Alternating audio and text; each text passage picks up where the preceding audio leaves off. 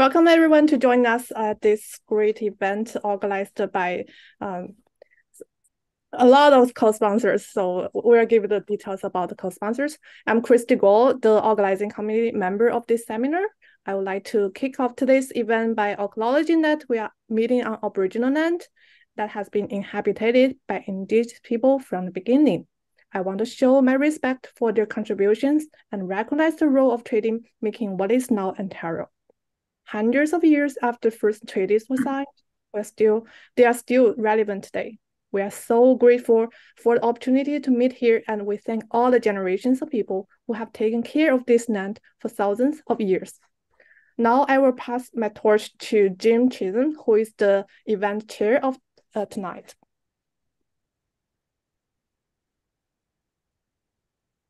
Thank you very much, Cristy. As you mentioned, there's many sponsors for this meeting. It was initiated with two Toastmasters clubs, engineering-based Toastmasters clubs, the Toronto Engineering Club of Speakers based at the University of Toronto, and the SCORE TM Bracket Squared club based in Toronto Metropolitan University. And 9 other chapters of the PEO have co-sponsored it. The lead co-sponsor is the West Toronto chapter. All the 7 chapters of the West Central region have co-sponsored the seminar, as well as the York and East York chapter. And it's part of a series of seminars that has been initiated by the 2 Toastmasters clubs. It's dealing with basically developing engineering leaders. So today's topic you know about. The second one is engineers as leaders in safeguarding the environment. The third one, designing your leadership recipe. The fourth one, Engineers Canada leadership and engagement in DEI and women in engineering. The fifth one, powerful presentations for engineers. And the sixth one, engineers as leaders in safeguarding the environment. So I hope you can catch some of those seminars as well. I think they should be very interesting. So I would like to invite Amanda Daly to come forward in a second to introduce our main speaker, Roydon Fraser, the president of the PEO. And Amanda is the president of the Toastmaster Club that I mentioned. She's an engineering graduate in chemistry from McMaster University. And without further ado, Amanda. Thank you very much, Jim. It's my pleasure to introduce Dr. Roydon Fraser. He received his Bachelor's of Applied Science in Engineering Physics at Queen's University and his Master's degree and doctorate in Mechanical Aerospace Engineering from Princeton University. He is a professor in Mechanical and Mechatronics Engineering Department at the University of Waterloo. Dr. Fraser supervises the University of Waterloo Alternative Fuels team, which competes internationally in the advanced vehicle technology competitions. Dr. Fraser's research interests focus on energy systems, alternative fuel and electrified vehicles, vehicle batteries, connected and autonomous vehicles, compressed air energy storage, geothermal energy storage and retrieval, carbon capture and storage, life cycle analysis, energy and exergy analysis, optimization of energy systems, thermoacoustics, and thermal remote sensing for precision agricultural and environmental monitoring. Among other recognitions, Dr. Fraser has received the Faculty of Engineering Teaching Award and the Engineering Society Teaching Award, along with the U.S. National Science Foundation Long-Term Faculty Advisor Award, and is a Fellow of Engineers Canada and a recipient of the PEO's Order of Honor. He has been a professional engineer since 1992. As a member of the PEO, he has been on the executive of the Grand River chapter, formerly the Kitchener-Waterloo and Guelph-Cambridge chapters. Dr. Fraser has been an elected PEO counselor for 9 terms and has served on many PEO committees. And he is currently the president-elect of the PEO. It is my pleasure to introduce Dr. Roydon Fraser towards a future-looking vision for the PEO, towards a future-looking vision for the PEO, Dr. Roydon Fraser. Thank you very much. Let me share my screen here. Welcome, everyone. And if I can just have confirmation, you see a full screen of the presentation. Confirmed. Confirmed? All right. Great. Well, hopefully we have an enjoyable thoughts process today and what I'm going to present. We're going to be future looking towards the future of PEO, a vision for PEO. So towards a future looking vision for PEO. Let's get started. So engineering, the great hidden profession, as I like to say. It's the great profession, but I throw the word hidden in there because people generally don't see it. You look around you, what around you has not involved engineering? Right? The air you breathe in your buildings has been engineered. Certainly the building materials have been engineered, your vehicles. Essentially, engineering is somewhere in almost anything. The food you eat involves engineering, right? So whether you appreciate it, whether engineers are appreciated or taken for granted, the hidden idea of it, we are key contributors to the quality of engineering and everyone's safety. And in Canada, we also have the regulation side of things, right? So regulation's key to our safety. I'm just going to point that out. And that's where PEO comes into the play. All right. So key questions we need to ask is what to regulate and what not to regulate to maintain the strong profession of engineering and the safety of the public. And one thing we can ask is, where's the future of engineering regulation headed? And when I listened to the future topics in this series, I could see in every one of those topics the future of engineering being discussed. Okay. How are we going to help with the environment, for example? What opportunities and obstacles, however, lay before us? And that's one of the things I'm going to present, some examples. And where we're going to head is, in the end, I want everyone thinking about what would be a vision for PEO. And I'm going to encourage everyone who has a good idea to actually submit it. So that's where we're headed. There's a to-do for you in this, an action item. But let's get started. Challenges facing engineering, right? Thinking about the future. And I pulled these off of two sources. You can go onto the web and you type in challenges facing engineering. You can find a lot. I like these two because they basically reverberated and resonated with my thinking.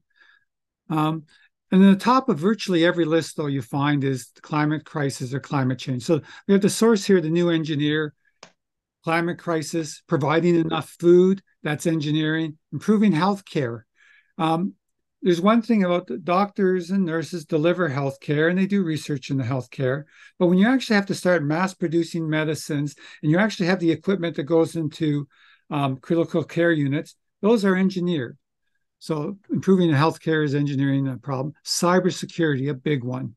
That's your privacy side of things. Clean, accessible water. That's a huge one around the world. Relevant education, I thought that was an interesting one in this particular list. But this is just really saying, do we have enough people we're educating in the right areas to provide us with the skill sets that we need for the future? The refugee crisis, that does involve engineering.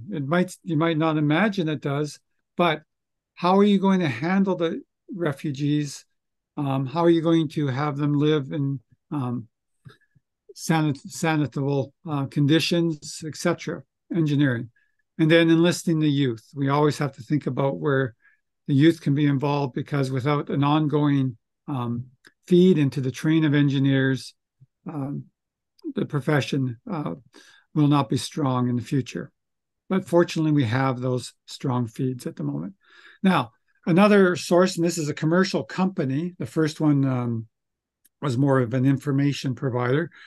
Climate change, skill shortage, project management, efficiency, gender diversity. These are more application focused to a company wanting to do good engineering for the future. And the one I'm going to focus on, I could pick on any of these, but to be thinking about the future and the role of PEO, I'm going to just focus on technological advancement, because that's the one most people think of when they think about the future. They know technology has changed, it continues to change, and I'm going to talk to that one. So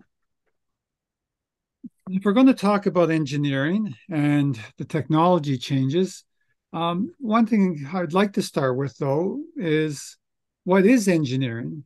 Because we're going to have to decide, when we look at the technology, decide what's engineering and what's not.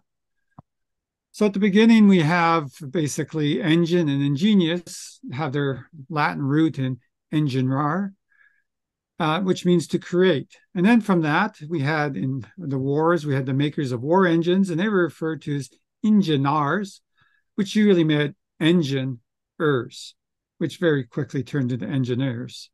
So in the 1600s, we have the engineer, and it took on the more general, more civic sense of referring to an inventor and a designer. And if you ask engineers today, what do engineers do? There's two common answers. They either solve problems or they design. Beyond that, you don't get many common answers. Okay, so there we are. That's back in the 1600s. That was already there. So now I'm going to take a look at the Industrial Revolution, because this is very relevant to engineering. You have the first Industrial Revolution with mechanization, steam power, water power from the mid-1700s to the mid-1800s. And what was interesting about the Industrial Revolution, it was one major change, but there's also a second major change at the same time. And that is that science became more reliable. This idea of scientific method came into thinking and into the work. So you combine the scientific method with the Industrial Revolution. And that moves us into the second Industrial Revolution, which is mass production and electricity primarily, from about the mid-1800s to about 1930. And I mentioned this idea of bringing science in, the idea of engineering. So you have engineers, but then you have engineering. And that's where you have, in June 14th of 1922, the Association of Professional Engineers of Ontario being formed, right? Because we can take this science, we can take this training to do engineering in the safeguarding of the public interest. Now, in 2000, the Association of Professional Engineers Ontario was rebranded Professional Engineers Ontario. Why this happened, marketing, advertising reasons, future vision reasons. Okay. So again, you have this idea of a future vision with that change to Professional Engineers Ontario, but exactly what was it? Okay, we'll come up to that in a little later in the presentation. I just want to move on to the next Industrial Revolution because we want to think about the future. So let's see how we got here. So now engineering started entering the third Industrial Revolution, where you had automation, robotics. If you talked robotics, that was engineering. Robotics is always engineering. You didn't put it in the science departments. You didn't put it in the math departments. It was put in the engineering departments. And then you had IT systems. Now those blended more into the math departments. So you start seeing a shift away from basically materials and energy systems into information systems in the third. Now, from 2000, from 1930 to 2000, I like to call this the rise of the computers, right? That's essentially what happened. But what happened after that? Well, computers were here. And what we started doing was using them more and more powerful. And that's where from 2000 to present, we have machine learning, cloud computing, cyber physical systems, a concern for cybersecurity. All right.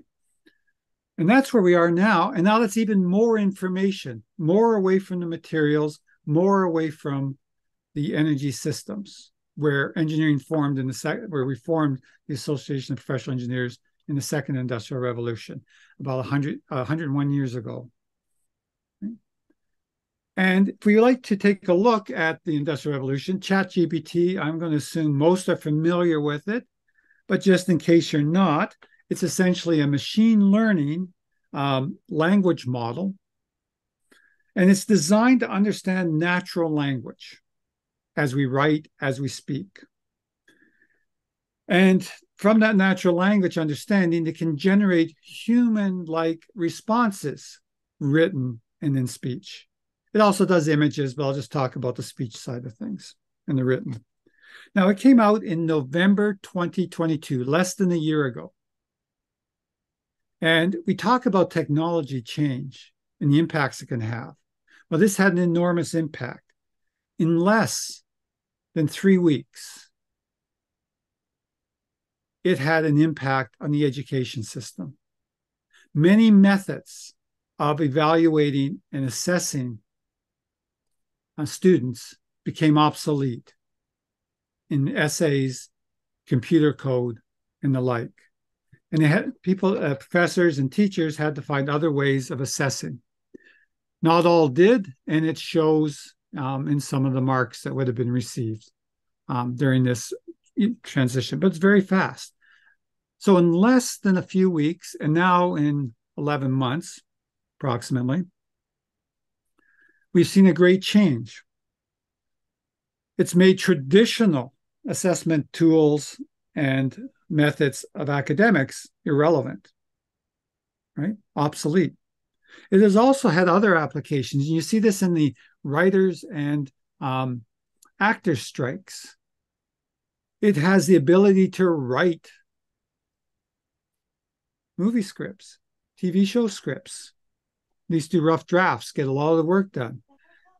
The image side of things has the ability to replace actors. It has the ability to do voice synthesis,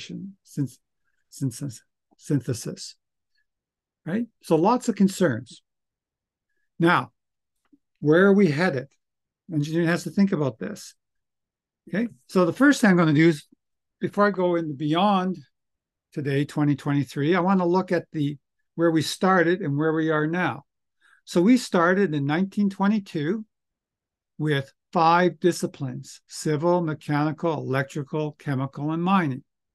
And for a good number of years, those were the only disciplines. But then more became added.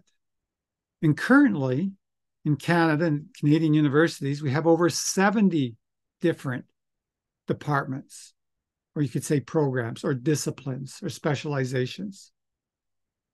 And even within each of these specializations, mechanical engineering, for example, which I'm in, mechanical mechatronics, but mechanical engineering alone in my university has 5 subdisciplines of automation and robotics, thermal fluids, machine design, and materials, right? Side of things. So there's an enormous breadth increase in what we consider to be engineering from the original 5. So now let's take a look at the 5th Industrial Revolution. And the 5th Industrial Revolution, has it started yet? There's debate on that. But there's clearly, people believe it will involve artificial intelligence. It depends when it reaches the level that's considered the 5th Industrial Revolution versus machine learning, which is more of a correlator. Fusion energy, renewable energy might reach critical points. When does this occur? What we have here, though, is a continuation of information being important and materials and energy being important. All right? So let's just look back. So we had the Industrial Revolution. Engineering really grew out of the Industrial Revolution and this ability to have reliable science methods, right? And that's why the science moved into engineering. And it's been good for us. I mean, the Industrial Revolution has made things and materials affordable and accessible. It's helped with the rapid evolution of labor savings. It's helped with the rapid evolution of medical advances, right? I mean, the speed at which we got the COVID vaccine out there, there's a lot of engineering in that, right? It's improved our quality of life, essentially. Right? And it's provide the specialist professions that allows us to continue that. Now, it's not all good. And this is something we have to think about the future too. There is some bad that comes with it. And by the way, I used the Britannica as where I got these examples. So this is not an original list on any of these accounts. But city overcrowding, people moving into the cities from the rural areas, pollution.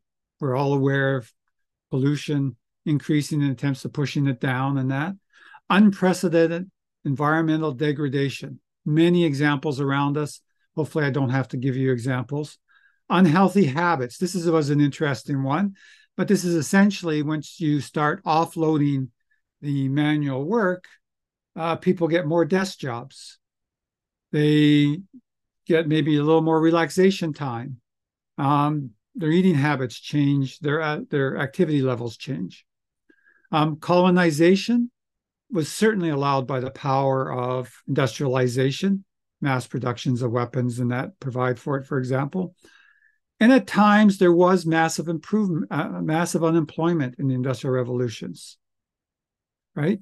And when you remove jobs, people become unemployed, and are they trainable? And that concern's coming around again with AI. How are we going to retrain people when the jobs are removed? What's going to happen again to the actors and writers of the world, for example? All right, so that's a bit of history and a little future looking. So now let's take a particular look at PEO as a regulator, and it's going to be similar across the country for other regulators. PEO has a mission statement, and a mission statement essentially provides your core values and purpose. And PEO's mission statement comes from its act. It's to regulate the practice of professional engineering in order that the public interest may be served and protected. So I will note that the public interest being served and protected is the core value. We're going to protect the public interest.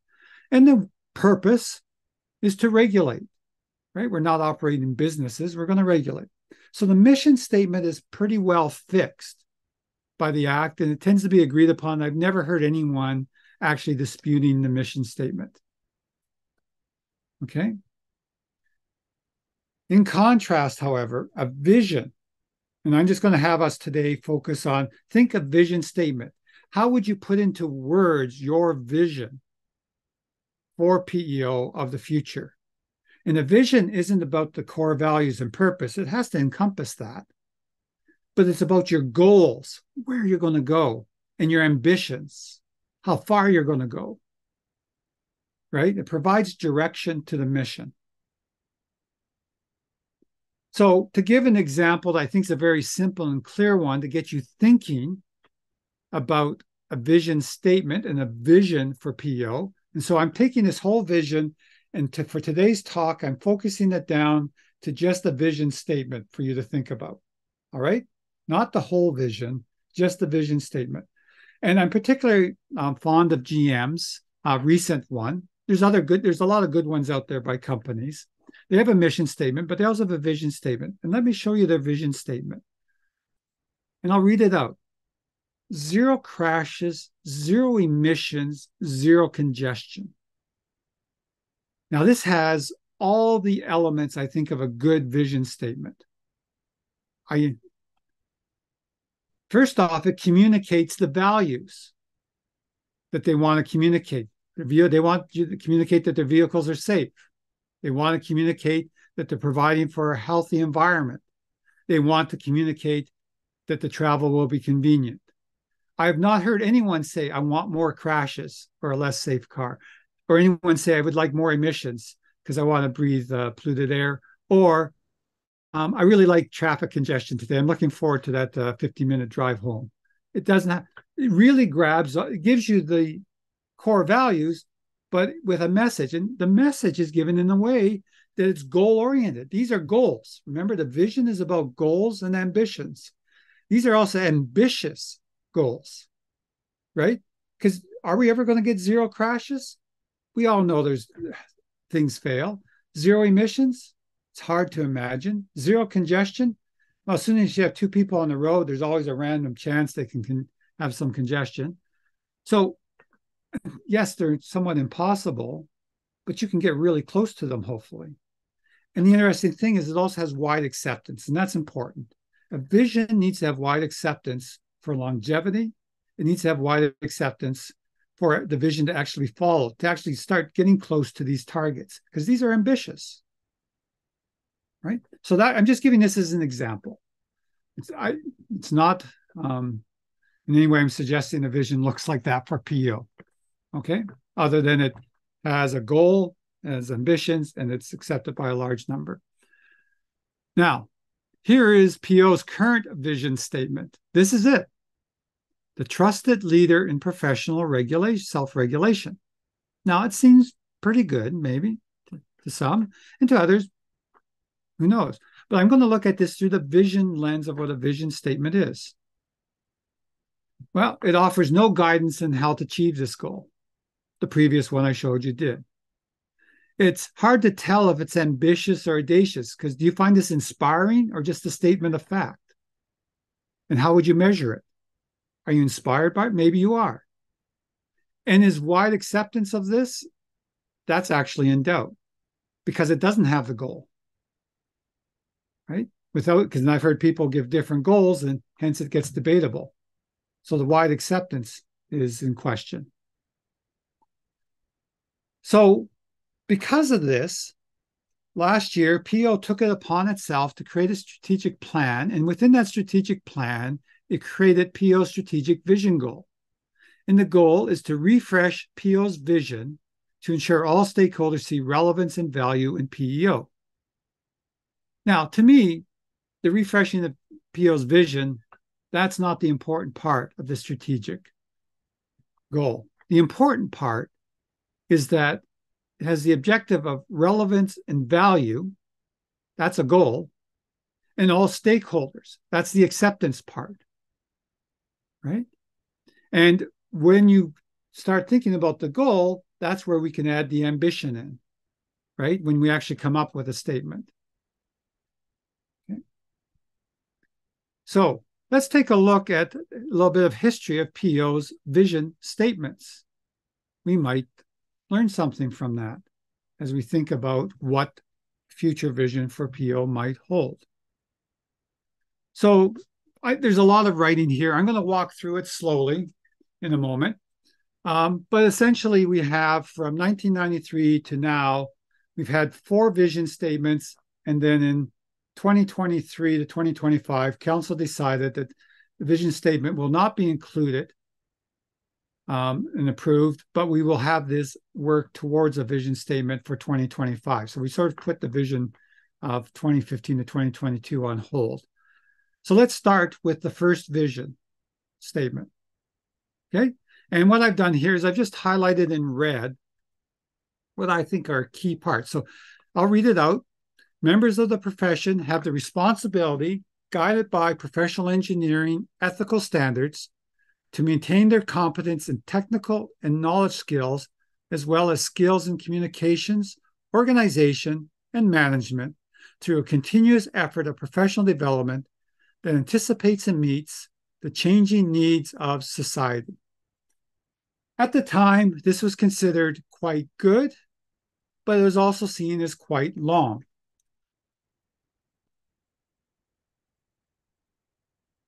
So, given we have potentially a good one, it has responsibility, ethics, and competence. You know, those are goals. It's looking to the future. It anticipates future changes. And it has this core value of the needs of society. All right.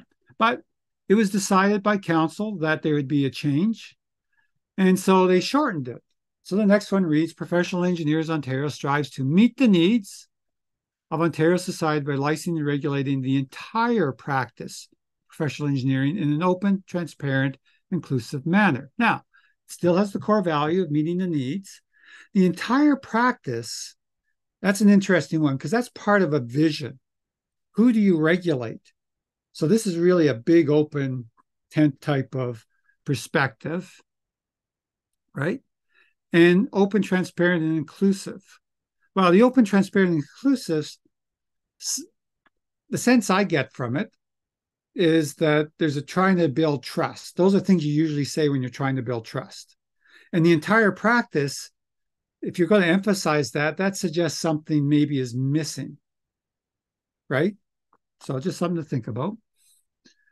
The third one is, again, shortened to try to get more towards this, something you could maybe give an elevator pitch of, the global leader in self-regulation that improves the quality of life for all.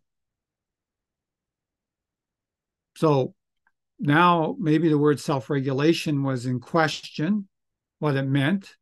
It is trying to be audacious here. This is ambitious. It wants to be a global leader. And it still has a core value of quality of life for all, right? So as opposed to needs, it's refined it to something more that you can envision. Then finally, we get to the current day one, the trusted leader in professional self-regulation. This is the only one that was not approved by council. It was just a change done to try to match the change within council itself. All right, so I'll just leave that as background information. I spent a long time on that, but this shows you there's a lot of efforts, but there's workshops spent on these vision statements.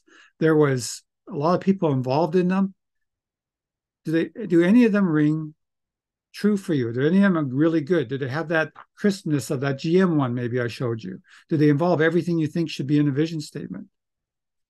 So with those vision statements, what inspired you? Were you inspired by any of these PEO vision statements of the past and present?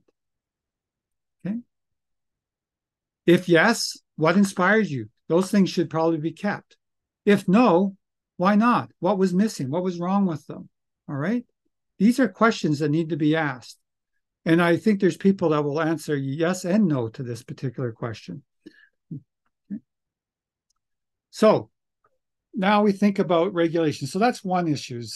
We got the who we're going to regulate, our core values. We want to express them in the vision statement. We also have to realize that PEO operates in the realm of regulation and hence in the realm of government. And one of the challenges facing engineering regulation today, which is relatively recent, is a bigger interest of governments in the regulated profession. So this has to be considered. What's that going to mean for the future? What type of visions are going to be practical, realistic, or should we have? Is this a good thing or a bad thing? So why do governments get involved in regulated professions? Well, they can be seen as imposing barriers to economic activity. Economics is very important to most governments, right? You can think of I'm going to say this is a stereotype. Sorry about the stereotype here, but I'm trying to just get an image across quickly. Think of the immigrant engineer driving a cab, not practicing their profession, right? Recently, FARPACTA in Ontario, the Fair Access to the Professions Act, got rid of Canadian experience, which would be one of those barriers to immigrant engineers getting licensed, a major barrier to some who couldn't get their Canadian experience. And so that scenario would go away. That's why they would come in and interfere, right? And have an interest. They could be seen as not, the governments could see the regulators as not being sufficiently addressing public safety concerns. And I would argue this is maybe what inspired the big change in BC with the condo fiasco and the Mont Poly tailings pond breaches. Those two big events caused some major concern, right? And then it can be seen as restricting the supply of needed qualified personnel.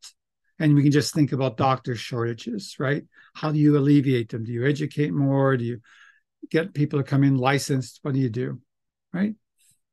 And so just this is just the same things listed, but just telling you what happened. So in British Columbia, what they did in reaction is in 2022, they brought in the Professional Governance Act. It's an umbrella piece of legislation where engineers, geoscience, foresters, applied biologists, agricultural ecologists, applied science technologists, and technicians and architects they have their separate organizations, but there's an umbrella organization above them.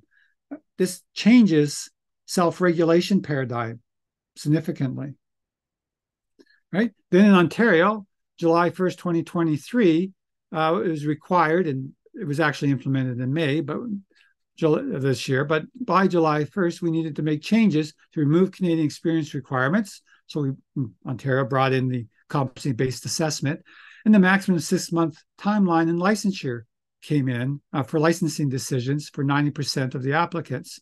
So PEO brought in a new admissions process to accommodate that. So speed became important, right? Speed and barriers. I probably should have put an icon up here of a barrier of some sort too. So 2 things there. And now in Alberta, if you haven't heard, there's a dispute about the title software engineering. And this has to do with where's the boundary between what you regulate and what you don't regulate. Okay, and the protection of the public. So just to plant some seeds of questions for you, so these are just really teasers at the moment. Is increased government intervention in self-regulation of engineering a concern? Yes or no? Or is it a welcomed evolutionary step in self-regulation? Again, it has to do with the vision of the future might influence your answer to that 2 questions. And given that, how can you answer these questions without a vision, right? If you don't have a vision of what self-regulation looks like, how can you even answer a question about whether it's good or bad for self-regulation? So you need a vision. So where do we go from here?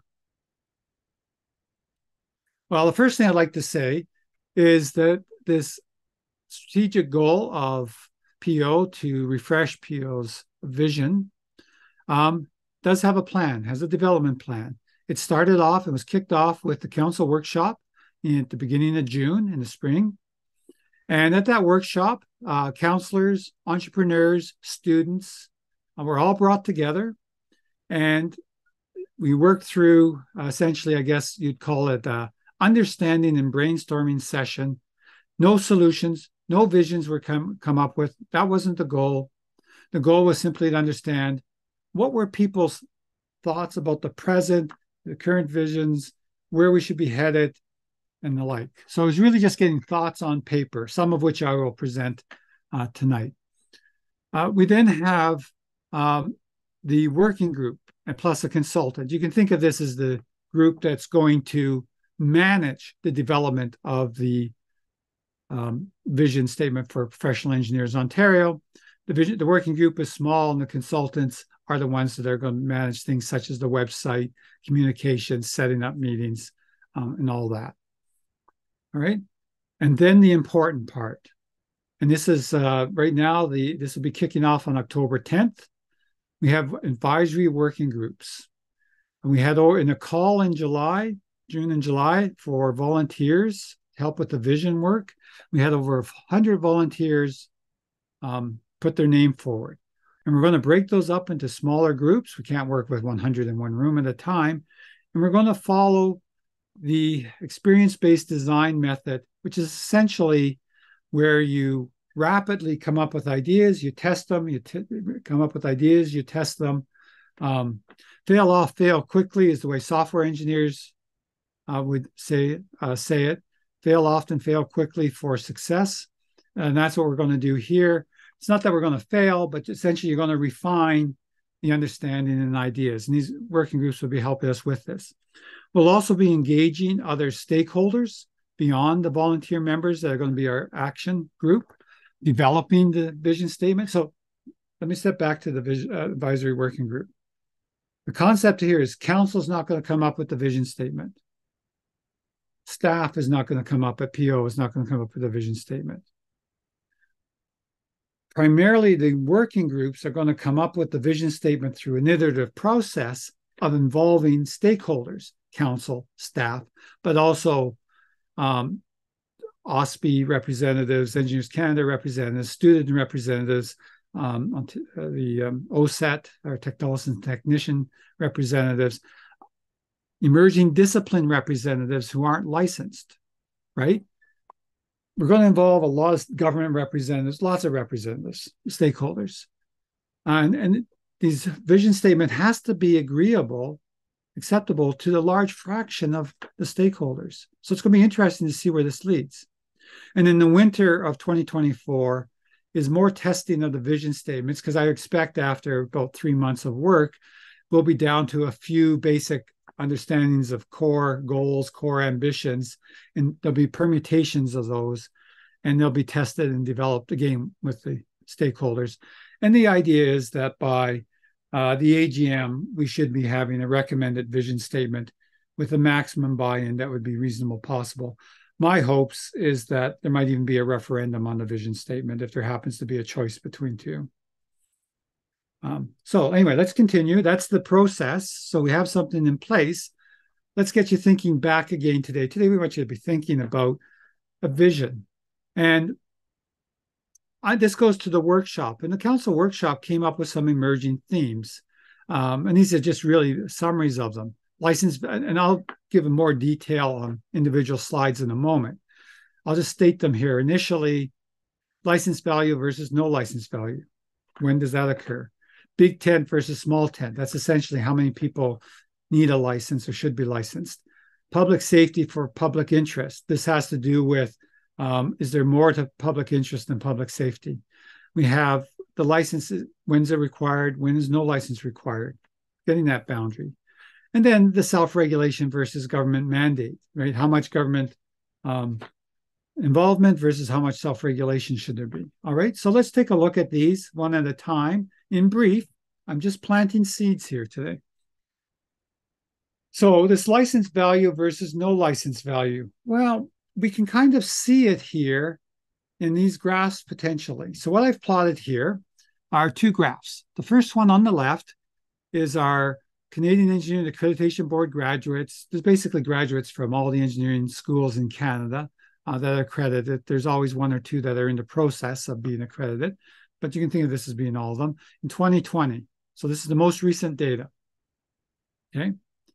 And we have to look, the number that are graduated is 18,000 in Canada, 18,185, and the number of licenses, 5,764. And then we have in percentage, remember the left-hand axis is percentage, we have the same percentage difference between graduated and unlicensing. And you see the number of licenses are between 20 and 30% of our graduates are being licensed. All right. Now, that means a lot of engineers are either don't see a value in licensing, or their jobs don't require it, or something's going on there potentially. Furthermore, if I take a look at the 30 disciplines that PEO directly recognizes, it recognizes all the disciplines, 70 plus that I showed you on the previous slide, but the ones that they explicitly recognize for the ease of admission process, where they can identify your different areas of knowledge, 8 of them form 92% of the professional engineers in Ontario. And that's your civil, structural, building, environmental, mechanical, electrical, chemical, mining, materials, industrial engineering. The big 5 that we started with, and then a few extras. The other 22 disciplines, including my discipline of engineering physics, falls into the 8%. So where's the value in licensing to those 22 other disciplines? Are they seeing it? Should they see it? There's your vision. Should they see it? Is this a concern? Not a concern. Okay.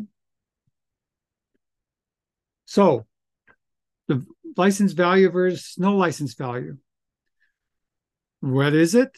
And can it be about, can the license be, what is the value of the license? And what can be the value of the license for the PEng? What's the value to someone in an emerging discipline? What constitutes an emerging discipline? Is software still emerging? It's a low representation. It's relatively new. Is cybersecurity a new discipline? Well, that's a lot in the math area. What about autonomous vehicles and machine learning? Machine learning, that's a lot in the math department, not in the engineer faculty, not in the engineering faculty. Do we have to broaden our idea of what engineering is? Or does it take other regulators instead of professional engineers? Do we have to have new regulators, or do we even need regulators at all for those technologies, right? Is anyone concerned about autonomous vehicles on the road with no driver and any safety and ethical concerns? They have to make ethical decisions, right? What about entrepreneurs? This is an interesting one. Entrepreneurs, do they see value? Well, in general, most entrepreneurs, engineering students who become entrepreneurs are not licensed. When they start up a business, the first 4 years, 3 to 4 years, is usually considered the valley of death. They're just trying to get their business off the ground. To go in and say you must hire a professional engineer, which is going to cost big bucks, might not be within their capabilities. And if you prevent these entrepreneurs from developing new companies, and a lot of our startups in Canada are engineering in origin, what do you do to the economy? So then what becomes in the public interest, right? So again, what's the vision? These cause us some things to think about. And then we have the unregulated industries. I call the unregulated industries the ones for which there are not demand-side regulation. So when you have demand-side regulation, building code, pressure vessel codes, right? Health and safety codes. When you have codes, you're regulated. But if you're in an industry that's not regulated, what do you do? Right? What's the situation? Okay. And this leads into the big tent versus small tent, which was another one of the where's the vision? Big tent, small tent. Yeah. So should we regulate emerging disciplines? Should we regulate entrepreneurs? And if your answer is yes, how and when? And so this is the big tent. If you say yes, we should have this broader licensing, you're big tent in terms of the logo. If you're saying we only license those with demand-side legislation, which is the large number that we basically license today in the traditional and a few other disciplines, then you're more in the small tent. Or where's that divide? I'm using large contrasts here, right? There's a dividing line somewhere. Where is it? Okay. Then you have this public safety for public interest one. Now, this is really interesting because both of these statements here come from the Professional Engineers Act. The practice of professional engineering concerns the safeguarding of life, health, property, economic interests, the public welfare, or the environment, or the managing of any such act. So the word safe is at the beginning of everything.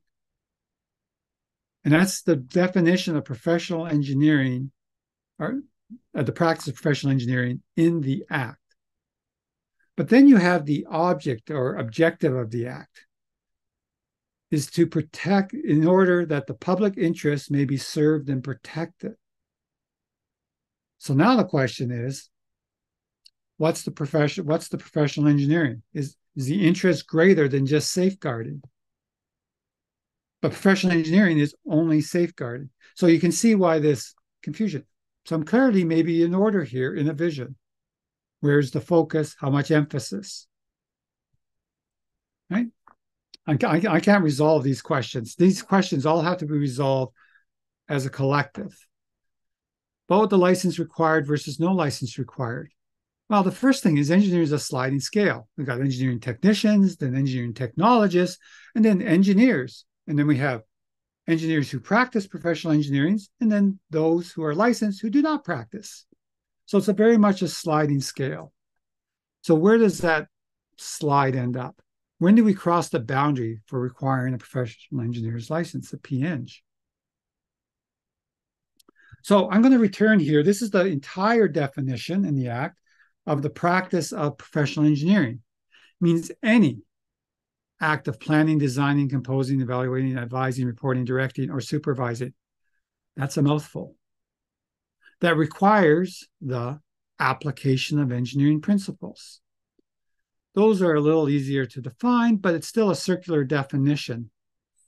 And then, and concerns the safeguarding of, and I just read this, of life, health, property, economic interests, public welfare, or the environment, or the management act thereof. When you look at this definition, it's all-encompassing. And I underlined the word any. Because what's not here, in my view, so now I am going to give you a personal opinion on this one, is the idea of responsibility. So I'm just planting a seed. PNGs, when you put a stamp on something, are taking responsibility. Responsibility has not been put into here. There's a requirement that if you do this, you have to be licensed. That's what the Act says. The taking of responsibility. All right, so I'm just planting a seed. This is quite all-encompassing. So that's kind of a big tent vision, but it's almost too encompassing. Where's the boundary?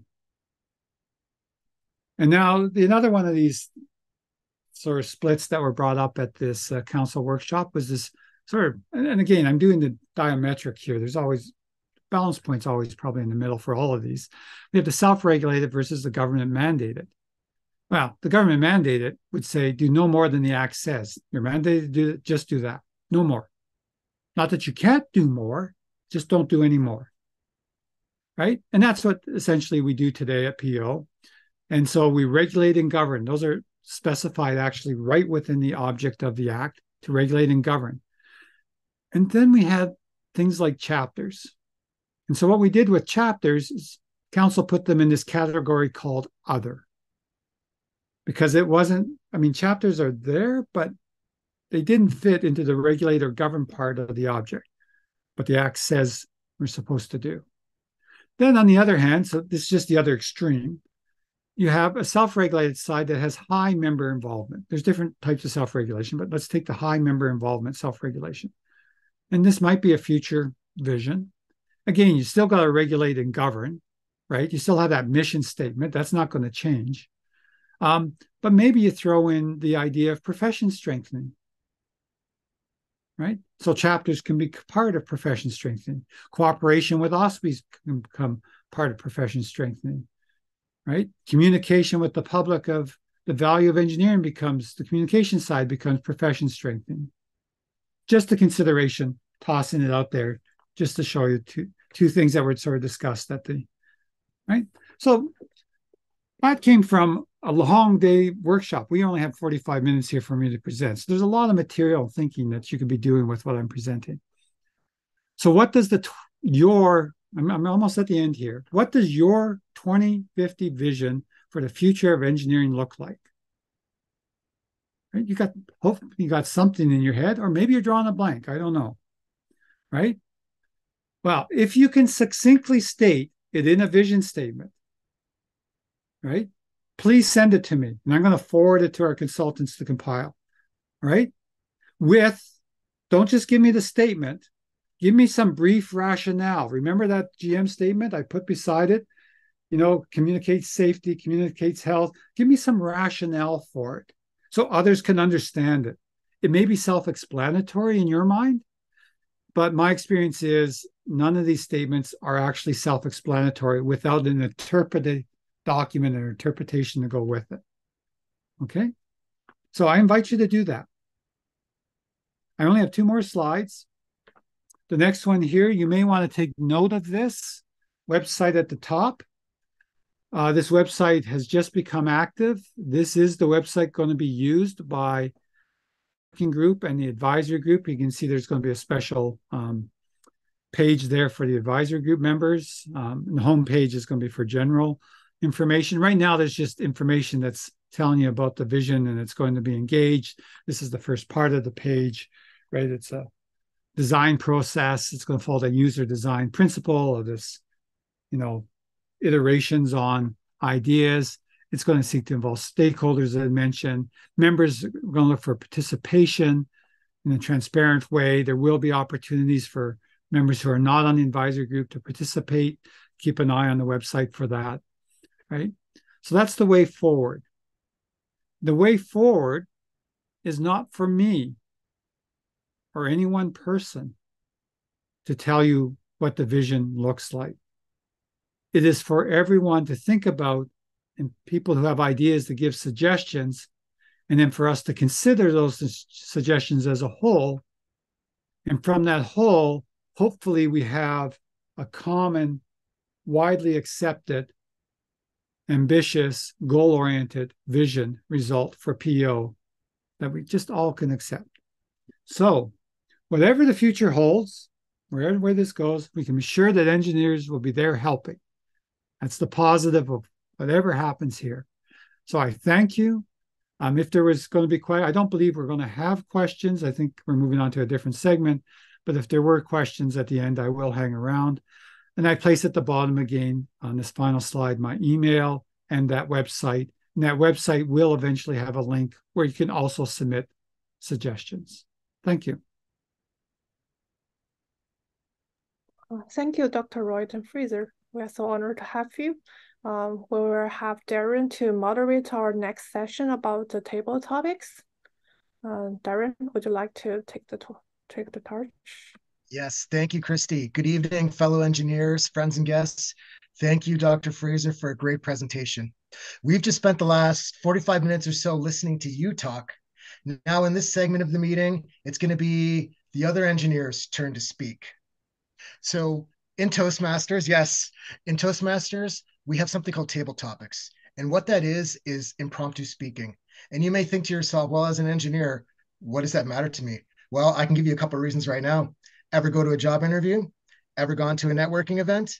Ever been trapped in an elevator with somebody? Impromptu speaking has a lot of good benefits to not just your engineering career, but to your life in general.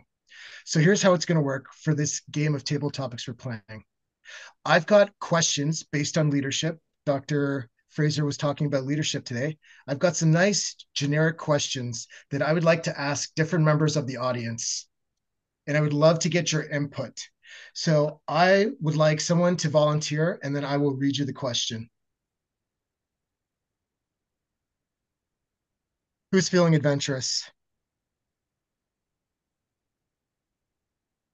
Okay, you know what? I'm going to pick somebody. Afshin, you're an engineer, and you're also a leader. I've got a question for you. So up to 2 minutes, Louise, on the timer, please. Afshin, can you name a business leader who inspires you? And can you tell us why this business leader inspires you?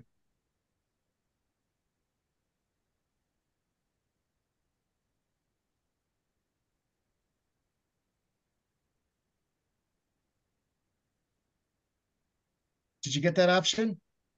Yes. Okay. Thank you. Okay.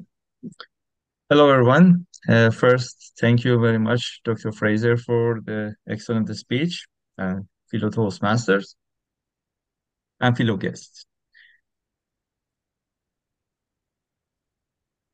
Maybe it will look funny, but basically one of the people that really inspired me after looking the documentary, How McDonald's Become McDonald's.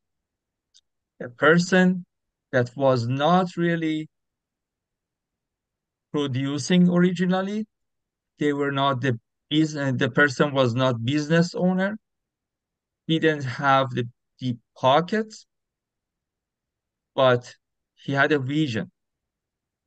And that person was able to make McDonald's what is McDonald's now. Whether we like the product or no, that's a different story. But basically, that person become a business leader, directed the company the way that his vision was, and made it successful the way that even he took the ownership of really the McDonald's, and he become the kind of owner and took over that company. So whether we like or no, the person had a vision, was able to successfully direct it to where the vision was, and made it a very profitable business, and the way this should be for all engineers. Back to you. Excellent. Thank you, Ashton. If everyone, you'll notice Luis has backgrounds on his screen. In Toastmasters, we like to keep things timely.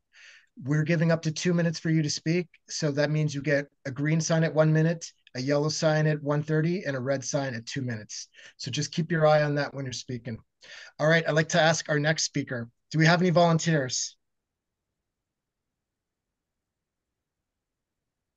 Okay. Well, how about I volunteer someone else again? Baba Wali. Do you feel comfortable speaking? I've got a question for you. Yeah, why not? All right. I love your attitude. All right. The question for you. Do you prefer working in a group or with individual team members? Both. Yeah, because both of them, they have their benefits, right? So, working in a group, right, gives the opportunity to be able to harness the ideas of other people and to be able to hold back your idea and then listen, grab the other people, what they're trying to put across. And then working in an individual groups give the opportunity to be able to show your vision, exercise your vision, and make it happen. But in a group, yeah, yes, it can also happen, but it has to be, there must be enough patience to be able to sell the idea, to the other group members. So that's just in a short form. Excellent, Baba Wali. Thank you for that. Some very good points. All right, who else would like to go? Ooh, Bentiun. Got your hand up. Okay. Tell us, Bentiun, what is your best leadership skill? Mr. Toastmaster, the best leadership skill has to have 3 attributes. First, he must be visionary. Second, must be team player. Third, must be must be able to execute. Now, in a changing world, moving at a lightning speed, we need a paradigm shift. It needs a thought process that is beyond the obvious. And for that, leadership can be a lonely place, but you have to take your research, your hard work, and then set your target and vision. Once you set that target and vision, you devote your time, involve all the expertise and knowledge that is around you. Then you train your team. Okay? It would be a lonely place. You may be hated. You may not be liked at first, but your vision is where you are going to take us. And that vision has to be really a direction that will set the stage for the purpose that you are standing for the objective. In this case, we have to serve society. We have to be professionals. So in order to do that, you have to execute with full engagement involving climate, environment, technology, science, society, economics together. So you have to have vision, execution, team building, engagement. That is my attribute for leading an organization. And I suggest that is what Roydon should do. Thank you. Oh, excellent, Bentiun. That was such a well-structured answer too. Do we have any volunteers? Oh, Beulah. Beulah, you have an engineering background and you're into leadership. Would you like a question, Beulah? Okay. Beulah, your question is, which leadership skill do you need to work on? Muted. There you go. Okay. The leadership skill I need to work on would be to keep my focus. I'm hardworking. I can lead by example, put all that in. But often I get distracted. So right now, not just in leadership, but even in my life, that's something I need to work on. You may have a good idea, you have limited resources, limited time, but if you're going to get distracted and use some of those resources for something else, you will never get to your goal. You'll never finish it. So I would say having a focus, like laser sharp focus to spearhead towards a goal. That would be what I would look for myself. Excellent. Thank you, Beulah. It's very honest and open. All right, I've got more questions. Who would like to participate? Chris, our vice president-elect, would you like to take on a leadership question? I got a real good one for you. Oh, great. Okay. I never say no, so All right, here we go. All right, Chris, can you tell us what makes leadership difficult? Thank you for the question, Darren. And I want to thank everyone for coming out tonight as well. I see a lot of familiar faces. What makes leadership difficult? It's actually said great leaders don't have a bunch of followers. Great leaders make more leaders. And I think the hardest thing about a leader is actually creating more of those leaders and getting them to be as passionate and visionary as those before them and even beyond. I hope today we have been enlightened a little bit to go through that and evolve as leaders in the new revolutions and industrial revolutions that are to come. So I would say the hardest thing is to not be selfish and to be completely selfless in creating more of those leaders. And the higher you are in leadership, I feel like the more selfless you have to be, the more you must give. And that is a very hard thing to do in hard times, especially coming out of COVID, especially with inflation and all these other external stressors in our lives. So that would be my answer. Awesome, Chris. That was a great answer. Don't be shy, everyone. Don't be afraid to turn your camera on. We still have some more time. Who would like to go next? Dr. Fraser, I know you just spoke for 45 minutes. Can I ask you a leadership question? You can. Okay, Dr. Fraser, how do you ensure your team is committed to their projects? So I'm going to start by saying ensuring how I ensure my team is committed to their projects. I'm going to speak about the alternative fuels team. One is by example. Second one is, and by the way, by example isn't always liked. The second one is by explaining why we're doing something. Okay, getting buy-in, finding out about each individual, actually working with individuals when necessary, can be very time-consuming.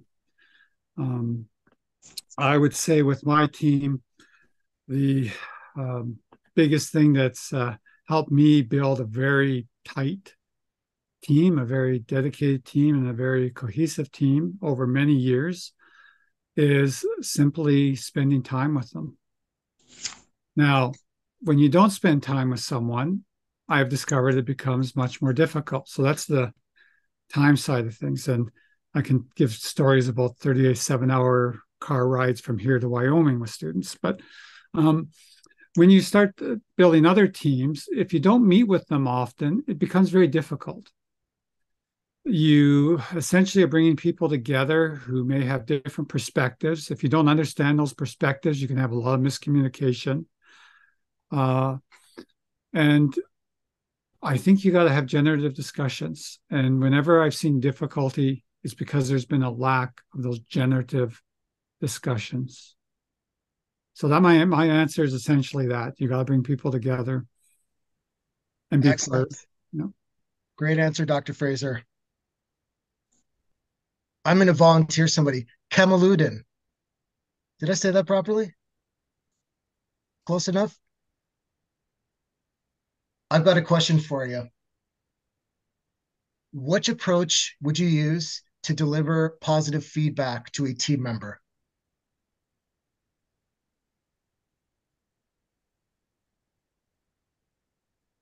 You're on mute.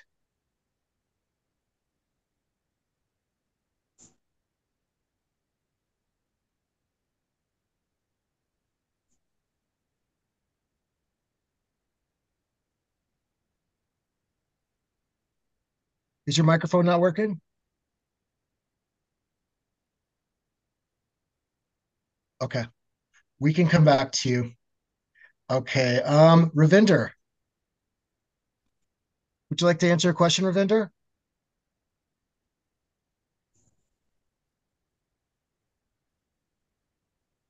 You're on mute. I can't hear you. Repeat your question, please. So what is your question, please? Okay, you're back. Okay, I said, which approach would you use to deliver positive feedback to a team member? Actually, I take the discussion between the members.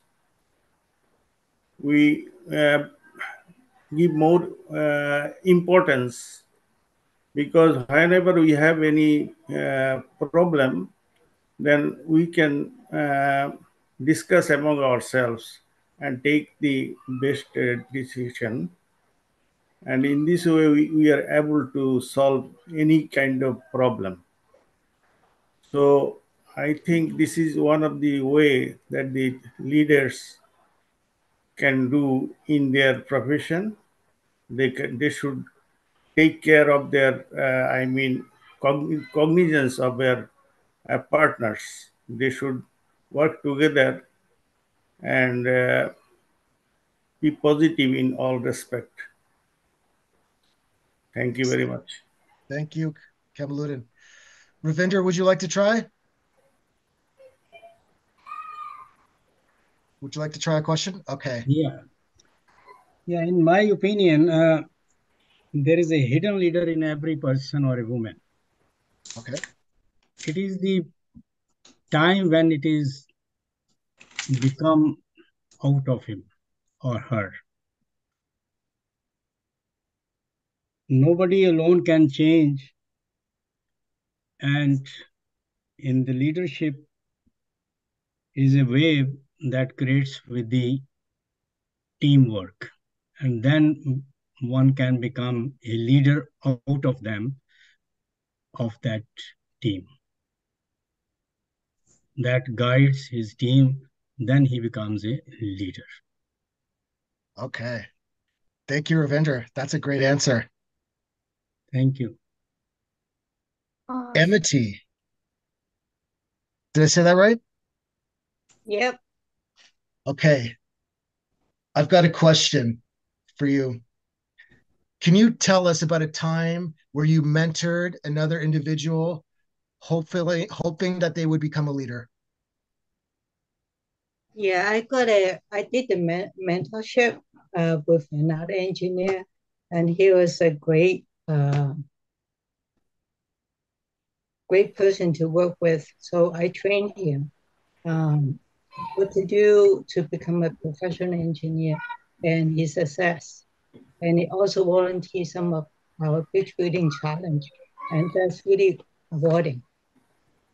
So.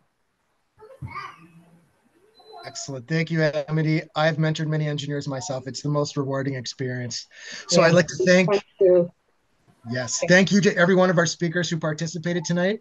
This is what we do in Toastmasters. We communicate, leadership, learn how to listen. There's a variety of different skills that we practice. We have some fun together. And if you're interested, please drop us a message in the chat. We meet every week on Tuesdays at the University of Toronto. So I'd like to move the agenda forward, and I would like to turn this meeting over to our president, Vice President-elect Chris Chahine, to deliver some thanks. Chris. Thank you, Darren. It's my distinct honor to extend thanks and gratitude to PEO President Dr. Roydon Fraser. Thank you for enlightening us today on a leadership vision for the PEO. We appreciate your time, your expertise, your perspective, and mentorship in navigating vision. As we learned, vision is the art of seeing what is invisible to others. In times of updating our vision, thank you for giving us that sight, Dr. Fraser. Further among us today, we have leaders that made this night possible. A profound thank you to Cristy Go, Jim Chisholm, Louis Pedreira, Amanda Daly, Ravinder Penisar, Darren Versami, and those that spoke during the table topics, Afshin, Babawali, Bentilium, Bayola, Kamaluddin, Ravinder Amity, and of course, our co-sponsors at Toastmaster Speakers Club of Ryerson Engineering, or SCORE. Thank you to our Toastmasters Toronto Engineering Club of Speakers, TEX, and of course, our PEO chapters, beginning with the West Toronto chapter, the York chapter, East Toronto chapter, Mississauga chapter, Toronto Humber chapter, Kingsway chapter, Oakville chapter, Etobicoke chapter, and the Brampton chapter. Lastly, I'd like to thank you, the viewers. Thank you for being part of the experience tonight. If what you heard today from PEO President-elect Roydon Fraser resonated with you and want to get further involved, take him up on his offer and send him your vision and your background with some context towards that vision. Perhaps you'd like to get further involved and become a volunteer or go to one of these Toastmaster events. I highly encourage you. Alternatively, you can maybe even consider running for PEO elections and be part of that vision-making process. Now, I will pass it on to PEO past counselor, Jim Chisholm. Jim, the floor is yours. Thank you. Okay, thank you, Chris. That was an excellent thank you. I really appreciate it. To give concluding remarks to this session, Ravinder Panesar, who is the regional counselor for the West Central region, the junior counselor for the West Central region, will give concluding remarks. Ravinder? Thank you, Jim. It's my pleasure to give and attend this session and pass on my remarks. I am thankful to Dr. Fraser, who has given a very lucid talk on the evolution of engineering first, how it was developed from civil engineering to other branches, and later on he switched to the regulation of the engineering profession in Ontario particular, and touched something part of the BC also, overall in Canadian history of regulation of engineering profession. He did touch about the power factor, which has revolutionized a little bit for the foreign trade engineers to have their license. That way we can increase the membership of Ontario professional engineers admission over the foreign trade engineers. And I'm thankful for the organization who has arranged this seminar. And first seminar, they have 5 in series, and definitely this will help in developing or improving the image of profession in Ontario. Regarding the Ontario regulator, it needs to be improved, and council is doing its best way to do it.